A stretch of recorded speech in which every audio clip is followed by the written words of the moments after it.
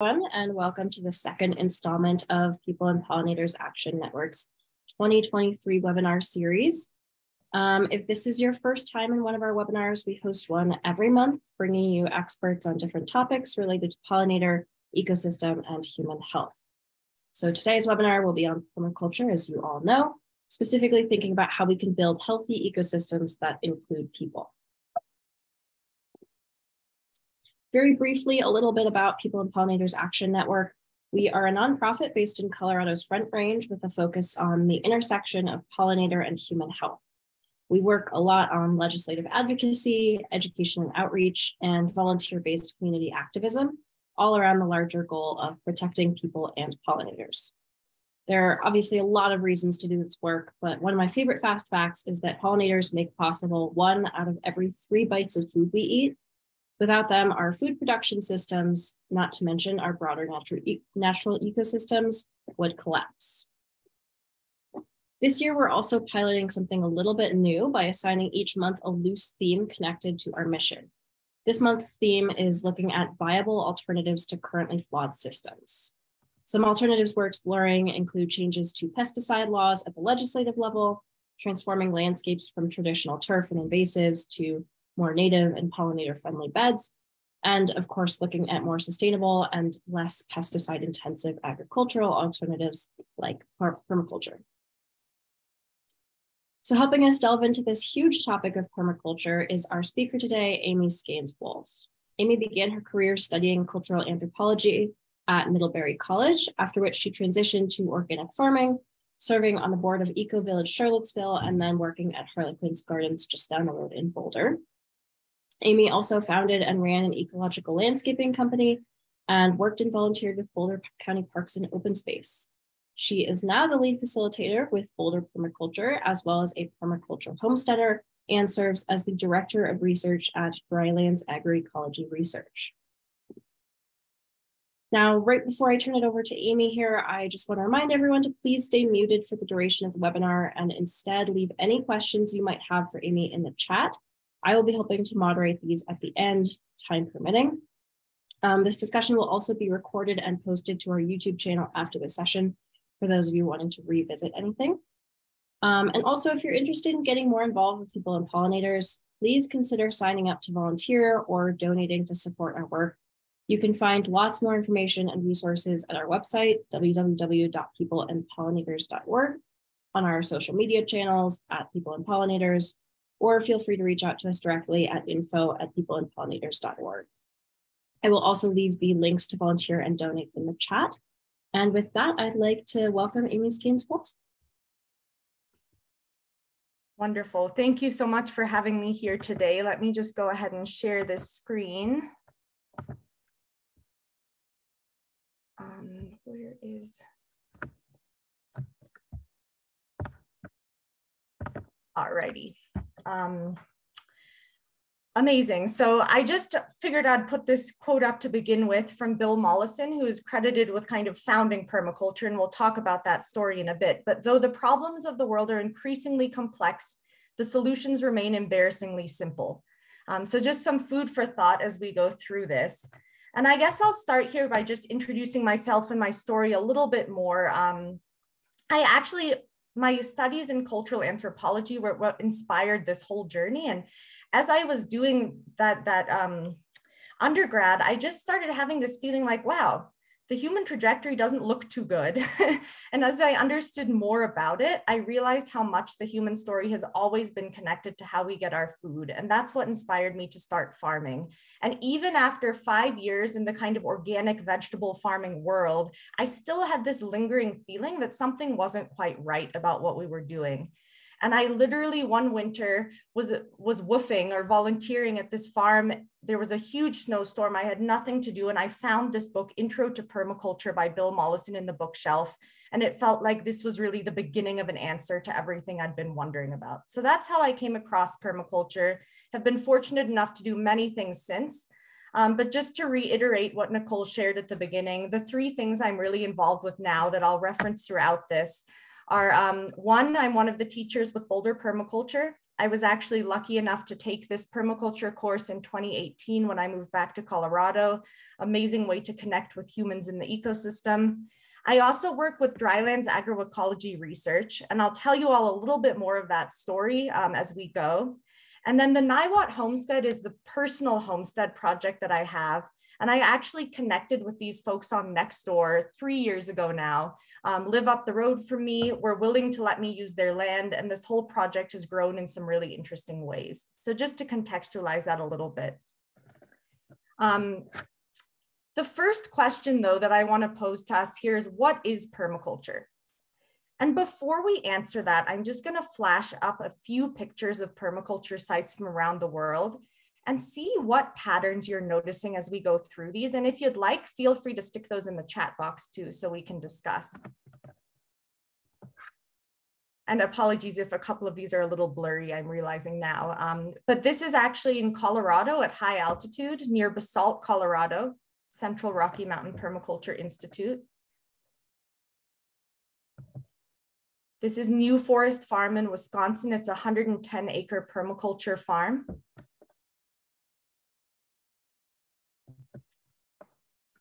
Limestone Permaculture Farm in Australia, slightly smaller scale here. The Grow House in Denver, which unfortunately isn't around anymore, but maybe some of you got to visit that while it was. Very small scale example from Ohio. And then Desert of Jordan, Jeff Lawton, this part of the Greening the Desert project. So I'm curious here if people just want to stick in the chat, what patterns stood out to you? Are there any patterns or observations between these sites? I'll give people a minute here if anyone wants to respond. Diversity of species, diversity of crops, plants living together, human-made. They aren't monocultures.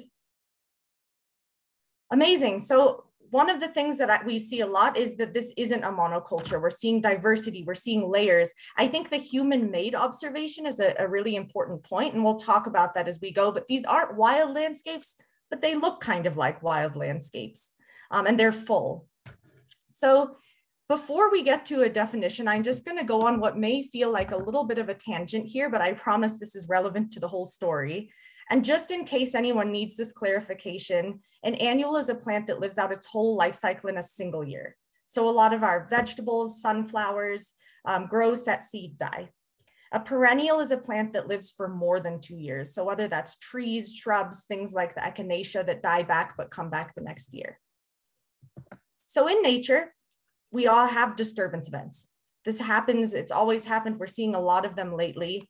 But what is the first type of plant that we usually see come back after these disturbance events? And feel free to type this as well. I'm seeing grass, weeds. Yep.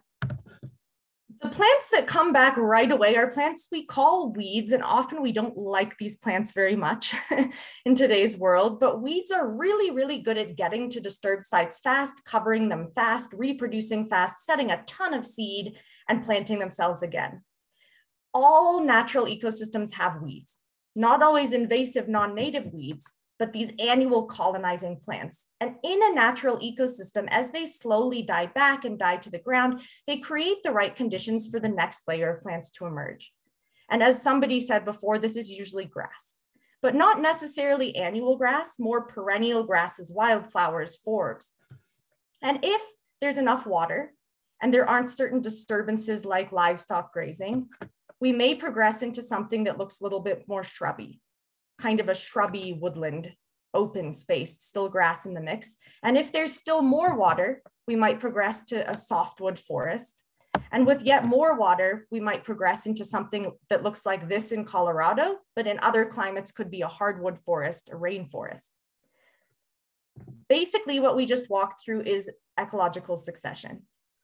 And what's really cool about living in Colorado actually is if you just walk west from the plains, you're basically walking right up that ecological succession grade, which is really cool. But the question I have for you is, where do our food crops today fit into this picture? Which category are they in? And feel free to type the answer here again. I'm seeing they don't, I'm seeing annuals. So you all, 90% of the food that we eat today descended from weeds. We are eating weeds. What is really important about that is what's true of this ecosystem and this one and this one and even this one is once it reaches this kind of stable climax ecosystem, there's some flux of species over time, but you have this relatively stable plant community that's sequestering carbon, building soil fertility, creating habitat, providing all these useful functions. That's not true of this weed community at all. And so what we're essentially doing is in order to grow these annual weed plants for our food, we have to redisturb, oh yeah, that's the conclusion. We have to redisturb our soil every single year. And that's why our agricultural systems look a lot like this. Our plants are actually adapted for that. And just as a fun fact from my cultural anthropology background, if you look at the ratios in nature of annual to perennial plants, it's about 10% annual to 90% perennial. Today, we eat 90% annual foods and 10% perennial foods. Our hunter-gatherer ancestors flipped that ratio on its head. They ate 10% annuals, 90% perennials, same ratio you find in nature. So really, this sums up in a way the problem with our food systems today is that we're just stuck here. We're never progressing to the ecosystem types that actually build fertility and habitat and all these useful things in our ecosystems. And that takes us really to what I consider my favorite definition of permaculture. You'll hear a lot. But permaculture is a design science that uses nature as a model for designing human systems. What does it look like when we actually make our food systems follow this progression and look a little bit more like this with a smaller percentage in the disturbance phase? And I do want to just mention, permaculture is not all about food production. It actually is all about human design. And just as a really beautiful example of how to use nature as a model for design beyond food, I wanted to share this example. So there was a scientist in Japan who had this theory that probably slime mold could actually design the Tokyo railway system better than humans could. So what he did is he took a petri dish and he put in the middle of it the slime mold. And then for each hub where the subway needed to stop, he put a piece of substrate, a breadcrumb type thing, at exactly the right size for the relative population of that hub. And then he watched how the slime mold connected all of those dots and cross-referenced it with the railway system that was already designed. The idea being that that slime mold could actually predict the most efficient way to connect all of these dots. And I also want to mention that permaculture isn't new. This word permaculture really came from Bill Mollison in the 1970s. But the way permaculture operates is the way that humans have been living on Earth for pretty much all of human history until very recently. And it's the way many Indigenous peoples still relate to the Earth. So I see permaculture as a toolkit for those of us who have forgotten to get back to living in this way that is in relationship with the Earth and according to nature's rules. So if nature is truly our inspiration and our teacher, I have that question to pose to you. What are nature's rules? And maybe I'll just actually pause for a moment here so you can type some thoughts that you might have in that chat box, and we'll give people about 30 seconds to think on that.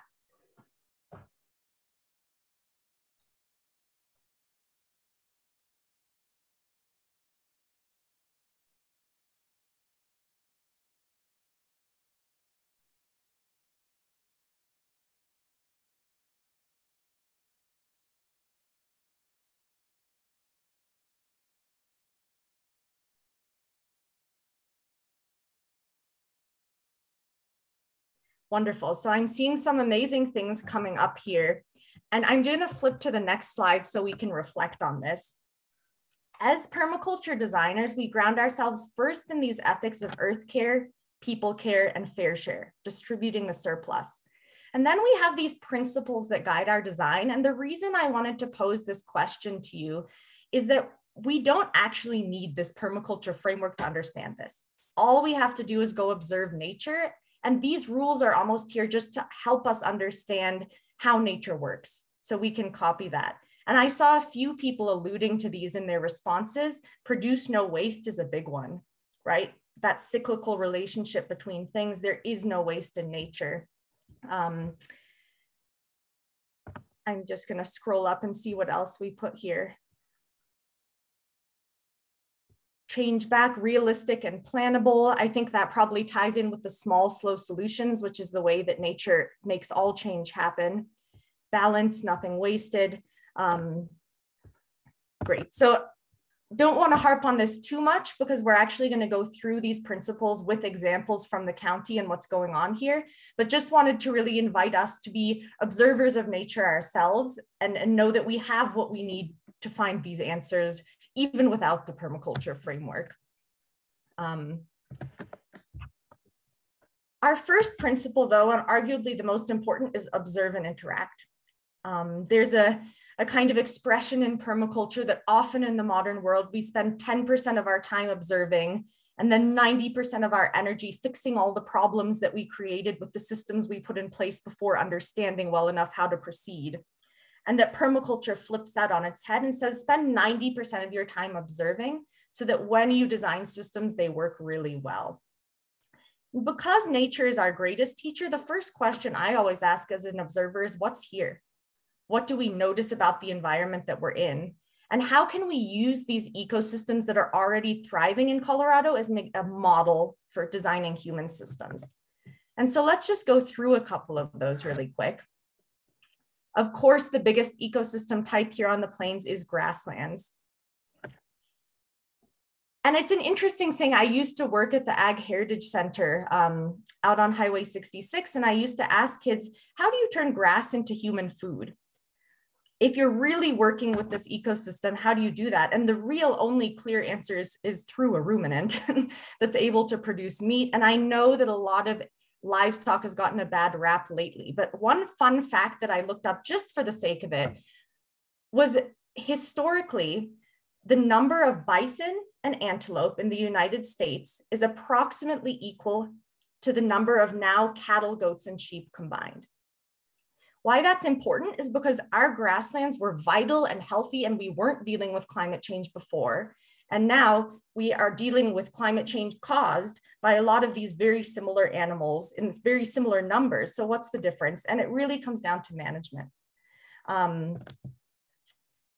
Some of you probably are familiar with Alan Savory and the Savory Institute, but just for those who aren't, Alan Savory worked in Southern Africa, and that was a question he really started posing to himself as a game warden and somebody responsible for these grasslands was, why is it that these wild animals are thriving in really high density in grassland ecosystems that are healthy, but our cattle are causing desertification?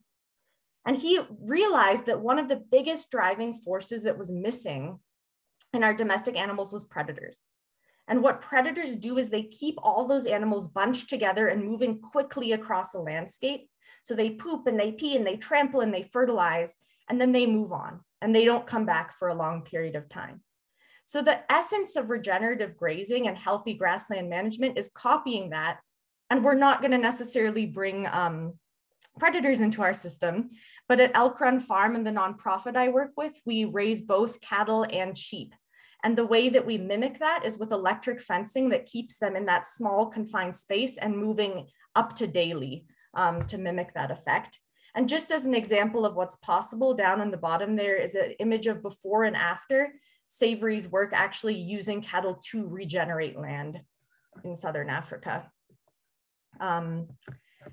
I also just get excited about this. There's not a lot of people growing it yet locally, but the Land Institute in Kansas has been working on developing this perennial type of wheat called Kernza by crossing annual and perennial wheats together. Traditional annual wheat has a foot-deep root system. This has a 30-foot deep root system. So the drought resilience potential is huge. Gets planted once, lasts a few years, and you can graze cattle on top of it. So now we're starting to see a human system that's actually looking a little bit more like how our ecosystems looked historically. And we'll be planting this as a trial this year with the nonprofit at one of our sites. We look at another ecosystem type. and get into forests. And we'll actually revisit this picture and this ecosystem in a second. But before we get into that, really at the essence of mimicking forests is this idea of using and valuing diversity, which is also a principle in permaculture. And I wanted to start with this actual annual crop example that a lot of us are familiar with of the three sisters. And maybe if you want to take a second, just type in that chat box, why do these three plants, corn, beans, and squash, do so well together? Why does the three sisters work? So I'm hearing they all support each other. They use three different elements: interdependence, complementary nitrogen needs, right? So what we usually hear is that corn is a living stock for pole beans to grow up. The beans are fixing nitrogen, which the corn needs. I'm seeing the shade, that squash is spreading across the ground and creating kind of a living weed barrier, keeping the system cool and moist. But think about what's also happening under the ground, right? So we have the ground. Beneath that, you have corn that has a relatively deep root system. Then you have beans that has this shallow fibrous root system that's kind of in a mid-level. And then squash has a lateral spreading root system. So what's going on under the soil is also non-competition. What's also important about these three plants is different plant families. We have a grass, we have a legume, we have a squash, a cucurbit. Why that matters is pests often eat plants according to plant family. They're really adapted to love plants within a single family. So when you break that up, you're breaking up the pest buffet. And that's really important because you're now creating a balanced ecosystem where there will be some pests, but none of them are going to get out of hand. And the final reason it's important is corn, bean, and squash are a pretty complete diet. And that's again where we get into this idea of designing systems that also meet human needs, which we'll talk about more. So if you extrapolate that, we get what we call in permaculture a guild. Taken up to a broader kind of perennial ecosystem, the idea behind a guild is that you're creating a grouping of plants that almost functions as its own micro ecosystem. All of these plants are in different niches. So you have the shrubs and the ground covers. If you looked under the soil, you'd also see a diversity of plant roots there. Diversity of bloom time, diversity of plant family. And just to give you an example of what that looks like, this is actually the food forest at my homestead, right at the entryway of it. My friend Albert here picking some apples. But under that apple tree, we have horseradish, we have a nitrogen fixing Siberian pea shrub, we have a native currant, we have wild sorrel growing all over the ground, we have some asters for fall bloom back here.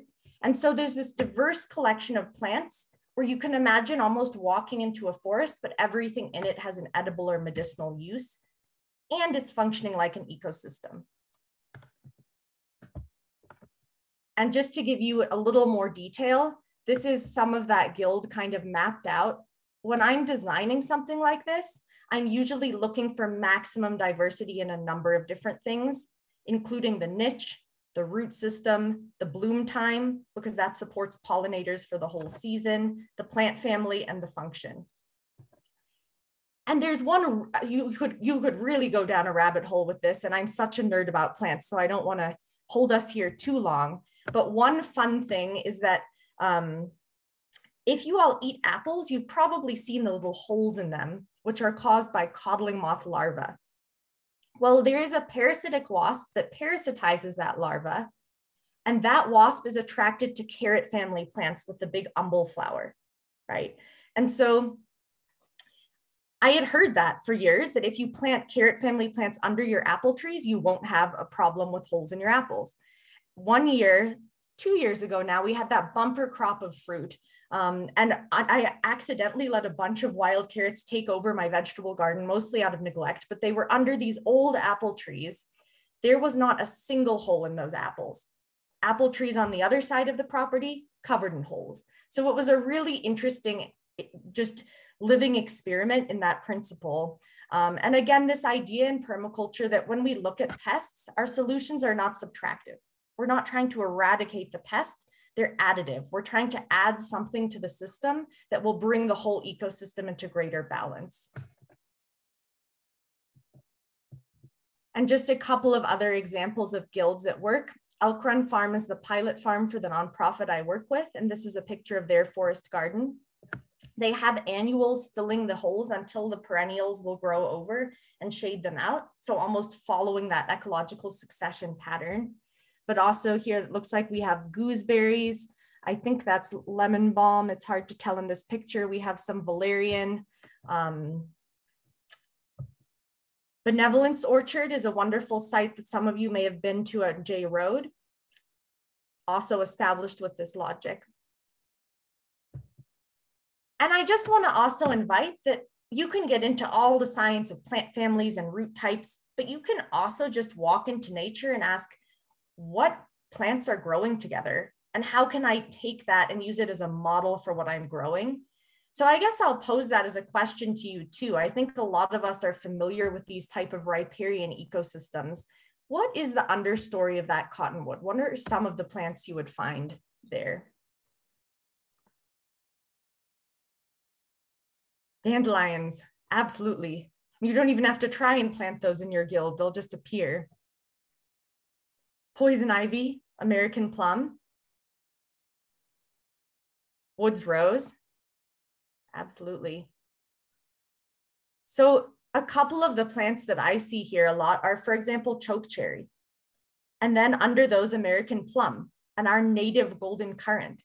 And I might not actually want to plant those exact plants in my food forest, but I might say, hey, chokecherry does really well here. I'm going to plant a cherry tree. And next to that, I'm going to put a golden currant because I see that does well. And so you can start taking this and using it as a model, but shifting it slightly towards the plants that maybe are a little more exciting to grow in our systems. And just to highlight, this is actually our native golden currant. It is my personal favorite currant. It's just a delicious, delicious one, big juicy berries, little tart. I'm guessing some of you may recognize this plant on the right, but it's a service berry, and it's the blueberry that will actually grow in Colorado is how I like to describe it, and wild plum. So just to highlight a few of our natives that are actually very good. And then just wanted to introduce this principle of using edges, value the marginal. And one of the common examples that you hear around this is the herb spiral. This is one that I actually made way back in Virginia, but the idea is what was a pretty flat, uninteresting piece of land without a lot of variation in it. You can create this spiral shape that actually gives you a whole host of microclimates to plant now a much greater diversity of plants. So maybe in the top, you're putting things like rosemary or lavender that like the drainage and the sun.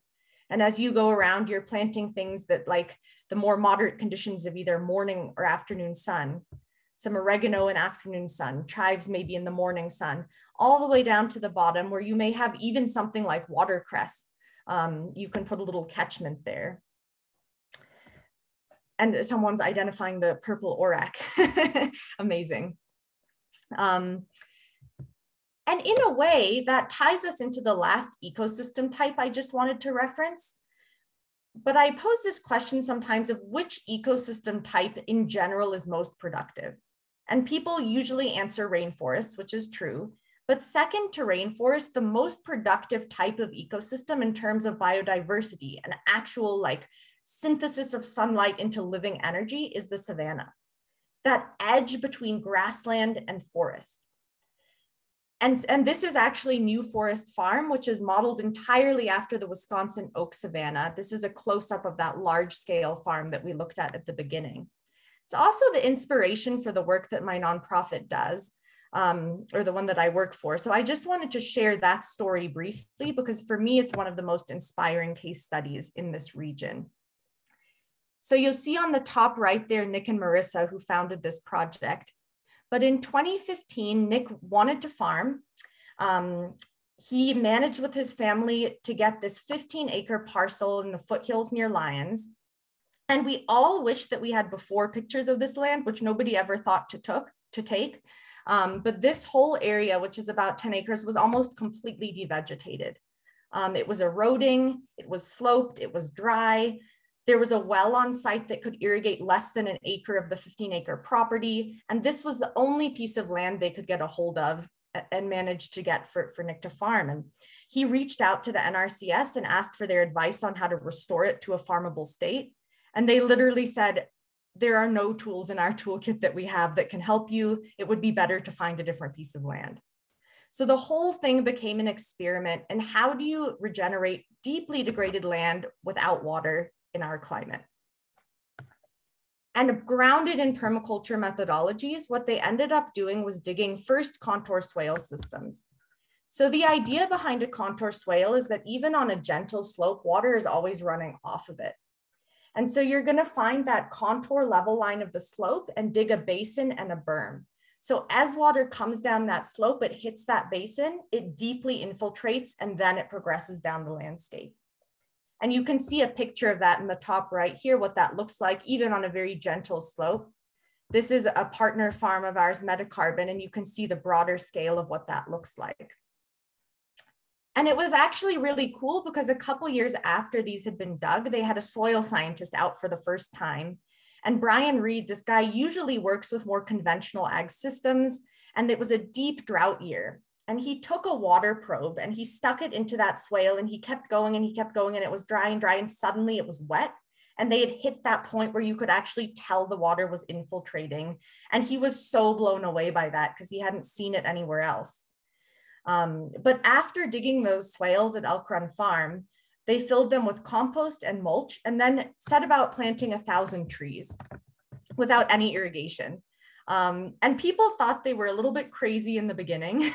And even they expected that most of these trees would probably die. So they planted them 1.5 feet apart. 4 years later, we're tracking about a 79% survival rate on these trees. We've planted about 5,000 total now in other systems. And the average we're looking at is about 75% survival there. And so you can get a sense of what this looks like up close. But this is a mixture of productive fruit trees and nitrogen fixing nurse plants. And really the excitement here is that, I'll pause there. As these trees grow, they're kind of creating that cool shade moist microclimate that helps further rehydrate the landscape. And that within 10 years, they're producing a really viable crop, but also a habitat, sequestering carbon, all of these useful functions. And then between those swales, which you can see on either side here, they're practicing holistic rotational grazing between swales like we talked about. And what this all really comes down to is this idea of ecosystem development. The beauty of this is that if we put this all in, and it is a high upfront investment, but if it's well designed, we can then step back. And if we did nothing at all, the system would continue to regenerate and grow in the way that an ecosystem does. And if we do engage with it even minimally, there's potential for really high yields. Our projections, at least, no one's doing this in this bioregion that we know of, so it's all a guess. But even conservatively, the projections around food production and what we're already observing in land regeneration are really amazing. So just wanted to share that as a case study of kind of using this savanna model to create ecosystems in our environment that also serve as agricultural systems. And on a much smaller scale, because I know a lot of us are working in the suburban area, I just wanted to speak to this actually using the runoff water from our hardscapes. On average, we get about 16 inches of rainfall a year, they say, on the plains. If we live in a city and half of our space is taken up by roofs and hardscapes, and we then actually capture and put all of that landscape water into our landscape instead of taking it off, our annual rainfall just doubled. And we're now at 32 inches of annual rainfall, which can support a whole different type of ecosystem, even without irrigation, if we put it on our landscapes and turn our landscapes into a living sponge. My favorite story around this came from Brad Lancaster in Tucson, Arizona. I'm sure some of you have heard of him, but he noticed all of this stormwater rushing down the street in storm events. And he's like, you know, I want to use that water. I'm going to take it. So he cut his curb and he created a rain garden so that water would run right into his yard instead. And he got a big fat fine for it from the city. But he had this beautiful oasis growing in what is a very dry climate. And a couple of years later, the city came knocking and they said, hey, actually, can we pay you to consult on how to do this because it was such an effective solution. And it's an effective solution partly because it's only legal to catch 110 gallons of rainwater in a rain barrel from your roof. That is so much less than comes out in an average rainstorm, but it's perfectly legal to store that in your soil. So turning your soil into a living sponge. Just to touch on another principle here of produce no waste, which I know a lot of you mentioned in the beginning. I have a question for you is, where is nature's compost pile? Where does nature make a compost pile? And you can type this out.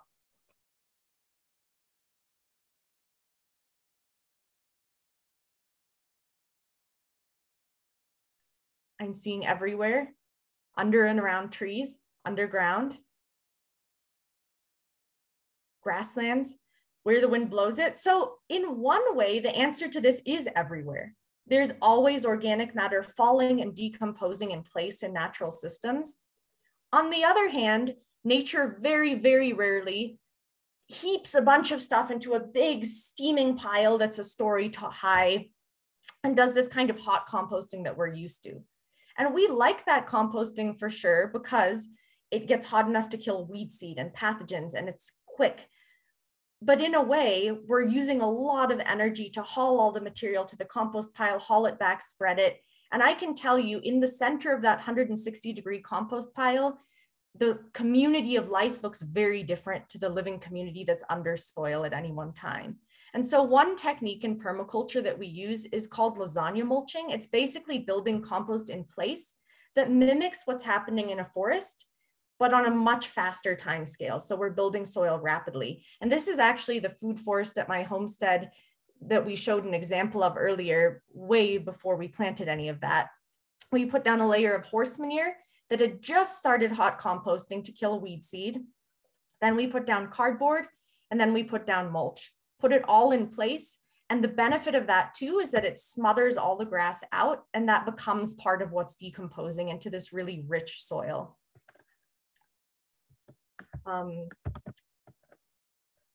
The way that nature obviously gets a lot of the nitrogen into that system is with animals. And just to tell you another story from Elk Run Farm, the pilot farm of the nonprofit, when Nick got to that place, there was a whole big flat area that had been used as a parking lot. It had even road base on it, super compacted, super dead. And he decided he wanted to get pigs, and he thought, you know, they can't possibly make this land any worse than it already is, so I'm going to put them there. And then he started throwing in wood chips and manure. And what he noticed was the pigs were starting to actually turn that through, eat the grubs, dig it into the ground, and topsoil was building. So they decided to actually plant a crop there. They went to Masa Seed Foundation, and they asked for the most drought resilient crops that they had, staple crops. They came back with a number of corns and beans to try, and mostly they did pretty terribly, but they saved the seed from what actually did grow and planted that the next year. And what's happened now, 7 years in, is that they have rotations of crops, pigs, chickens. The pigs come and knock down all the crops and start turning them into the soil. The chickens come and add their fertility. The pigs and the chickens are fed with compost scraps that would otherwise go to landfill. And this is what's happened to the soil in that time. On the bottom left is a comparison of the next soil next door that's still in driveway state, and the soil as it looks in those crop fields. It's about 7 inches deep with over 20% soil organic matter. And this is what the corn looks like there now, irrigated only into the beginning of June and then dry land the whole rest of the season because they ran out of water. So just a potent example of how we can actually combine our animal and cropping systems to build topsoil really quite rapidly, rather than keeping those things separate and the inefficiencies of hauling all of that around.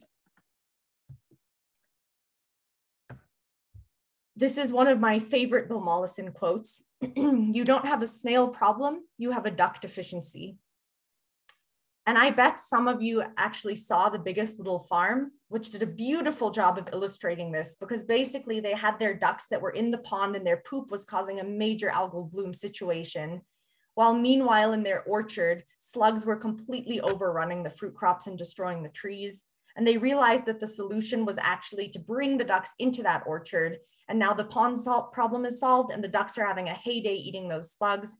And again, just speaking to this quality in permaculture, that solutions are additive. And also the problem is the solution. That's another favorite mantra. This is again, the forest garden at my homestead. And the way that I integrate ducks into it is basically they have their little pond. Every day I move that pond and I use the water to water the plants around it. And then I move it to the next guild and then the next guild. So that is the only irrigation system there. The mulch is dense enough, it acts as a sponge. And then the ducks roam around pooping on all that carbon, helping it break down and eating pests. Another principle here is use and value renewables. I have to just show this because building with cob is one of the most fun things we do in the permaculture course every year. I don't know if any of you have gotten a chance to do this, but basically you're mixing clay and sand and straw and water in the right proportions and you're stomping it and rolling it. And it's a super interactive, fun activity. And what's amazing about these materials is they're so cheap, so easy to source, and so fun to build with. And down on the right here is the composting toilet that we built at my homestead this past year. It was such a beautiful synchronicity because it happened that I was really excited to try burying a refrigerator as a root cellar, which is a somewhat successful experiment. But anyway, we took out a huge amount of this clay subsoil. Then we pruned all of these branches out of the food forest, and had all these branches lying around. And what we ended up doing was weaving all those sticks together for the siding of these walls and then doing cob over them. So just working with what we had, all we had to bring into the system was some sand. And then again, use small, slow solutions. Actually, I'm going to pose this as a question to you. Why should we use small, slow solutions instead of big, fast solutions? If you're anything like me, this is probably the most annoying principle for you, because there's so much that needs to happen in the world right now. Anyone want to type an answer to that? Ripple effects, which are unintended, see the mistakes early. They replicate nature. Gives you time to observe and correct, because I don't have a lot of time and money. All amazing answers. And really what I've come to notice over time is how this is really the most essential principle for particularly the reason you mentioned, that it gives us time to actually observe and interact, which is another principle, to accept the feedback that we're getting. When we all act independently in a small, slow way, we're able to actually create a lot of change, but always with the ability to buffer and adjust and really see the impact that we're having, which is much harder to do when we're moving big and fast. And in this people-centric way that also allows us to use the time and energy that we do have. And then our final principle I just wanted to highlight here is obtain a yield. And I think in a way, this has been the biggest paradigm shift for me over the last decade and for many of us in this world. And I get a lot of pushback on this, because when I talk about these ecosystems that we're building through an agricultural lens, I do find that a lot of people are saying, oh, but you're not using all natives. Restoration doesn't mean building a new thing. It means putting back what was there before, this kind of native restoration angle. And what I'm slowly realizing is wild spaces are absolutely essential, and what we have, we need to keep, but it speaks to this division that's in our minds that humans aren't part of nature. Nature's over here and humans are over here. And if we can design new types of ecosystems that actually include humans, but also support biodiversity and sequester carbon and restore hydrological cycles, we get to now participate again in something that not only is a massive solution for our really degraded agricultural lands, but is also just genuinely bringing us joy. I don't think there's anything more joyful for me than participating in my own subsistence with people.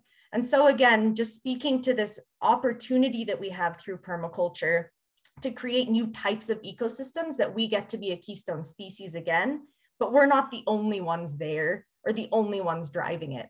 Some of the greatest beauty is when, for example, a bird lands in the cherry tree I planted and poops out a currant that I never planted, and now that's in the ecosystem. So just wanted to end on that note. And with this wonderful quote by Albert Einstein, that no problem can be solved from the same level of consciousness that created it. And just in case anyone's interested, I just did want to mention the course that we teach, local permaculture course, that's held at a combination of all of these sites, one weekend a month from April through October. We are still open for registration, pretty close to being full, but I just wanted to share this info in case anyone's interested in diving deeper into permaculture design. We cover all of these topics in more detail, along with more of the design process. So happy to take any questions about that later as well. But I know we have just about 10 minutes left here and want to open it up for questions from the audience as well. Perfect. Thank you so much, Amy. That was amazing. So inspiring. Everyone in attendance, if you have questions, please leave them in the chat. I have a couple of my own that we can start off with, and there are just a couple that we've gotten throughout. That presentation was so engaging. So people, I think, were very engaged in the discussion rather than writing out their questions. So feel free to do that now. But I'll start off. We got one question going back to your herb spiral. Someone asked how you create that. Do you build and plant the center first and then move outwards, or do you have a specific technique for that? Yeah, so I might not be the best person to ask about that. I kind of cobbled mine together by piling up dirt and mashing bricks into the side of it until the whole thing held together well enough. But there are definitely more long-term and enduring structures that one could create. I would say that probably a couple of the other instructors, Avery Ellis and Patrick Padden, do a lot more of the residential hardscaping design and would be good people to ask for a more how-to on that. I just cobbled mine together. Right, no worries. Oh gosh, okay, we've got a lot of questions all of a sudden. I will try to go through these in order. How many calories can you produce using these techniques, or how much of your diet do you think permaculture has the potential to produce? Yeah, so two answers to that question. From a practical case study standpoint, one of the things that completely overawes me about Elk Run Farm is they have 1/3 of an acre irrigated forest garden, about 1/3 of an acre grain fields, and then that 10-acre dryland agroforestry system. They are 90% food self-sufficient for over 10 people year round. It's a level of self-sufficiency that I have not seen elsewhere. It includes all the staple crops, all the calories. They basically buy rice and certain condiments for that community and do a huge amount of preservation. So as a case study, the amount of people eating off a really small amount of land is amazing. I get this pushback a lot just from a numbers question of like, this is great, but permaculture can't feed the world. So I did this math once and I said, okay, imagine you have an apple tree and imagine you have that exact same area as that apple tree, same kind of circular area planted in potatoes, which are the most calorie dense crop that humans can grow as an annual here. Which of those do you think has the greater yield? And the answer is it's almost exactly the same. But then when you think of the apple tree and what it's providing that the potatoes don't, you plant it once, much more drought resilient, creates habitat, sequesters carbon, is building its own fertility, and you have a whole understory that you can plant under it as well that's also edible. So that jumps the yield way over the potatoes. And so to me, that's just a literal example, but if anyone wants a really beautiful case study that gets into this more, Restoration Agriculture by Mark Shepard, that's the guy with the 110-acre farm, goes into this in a lot more detail and basically shows that these systems are vastly more productive of both calories and nutrition. They're just harder to manage within the monoculture farm systems that we have now. Totally. Oh, that's an amazing answer. That's, I think, one that I struggled with a lot. So I'm glad you could answer it. Next question. I know nitrogen restoration is a big topic of conversation that I hear a lot about. Is phosphorus similar? That's interesting. I've never heard the phrase nitrogen restoration before. I guess I'm assuming that that just means replenishing nitrogen levels in the soil. And I know we do talk a lot about nitrogen fixing plants and such. I guess the thing that's coming to mind as an answer right away is that if you're using animal-based fertility, it's all in there together. Manures have nitrogen, potassium, and phosphorus. So almost if you're building for one, you're building for another. And most of the fertility building that I'm familiar with is involving animal systems. Yeah, that's my short answer. I don't know if I have more than that. That's okay. Okay, I'm gonna probably butcher the pronunciation of this, but they're interested to hear if you incorporate hugelkultur into your soil building techniques. Yeah, and just for those who may not know, hugelkultur basically involves burying wood, either like in a berm or in ground. And the idea is as it decomposes, it holds a lot of water that it can then release back to the system, as well as fungal life and all sorts of goodies. I did that in Virginia. I actually don't do it very often in this climate because most of my systems are so dry that the amount of water it takes to even start jump-starting that process is more than I'm using. So I have not found it to be the most helpful thing for this climate, but if you were in a high water or irrigated situation, it may be, is my take on it. Awesome, okay. Next question, any other resources you would recommend for, quote, backyard homesteaders who may not have access to all of the elements that make up a permaculture farm? Yeah, so thing one, there's no right elements. In a way, permaculture design is looking at what is possible in your space and what are your goals. So there's not like things that you have to make it a permaculture site. So no pressure on that account.